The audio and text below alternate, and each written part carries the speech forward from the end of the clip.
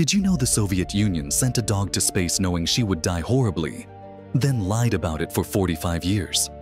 On November 3, 1957, Soviet scientists loaded Laika, a stray Moscow dog, into Sputnik 2. The world was told she would orbit peacefully for days before gentle euthanasia through poisoned food. But the reality was far more disturbing. Within 5 to 7 hours, Laika was dead from overheating and sheer terror. Her cabin temperature soared to 104 degrees Fahrenheit.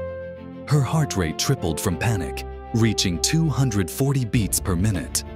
She panted desperately in the cramped, overheating capsule, spinning helplessly through space.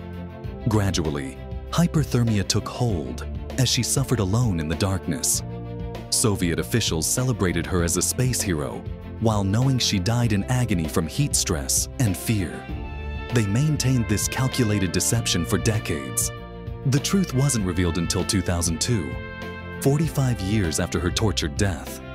One small lie that covered up unimaginable suffering.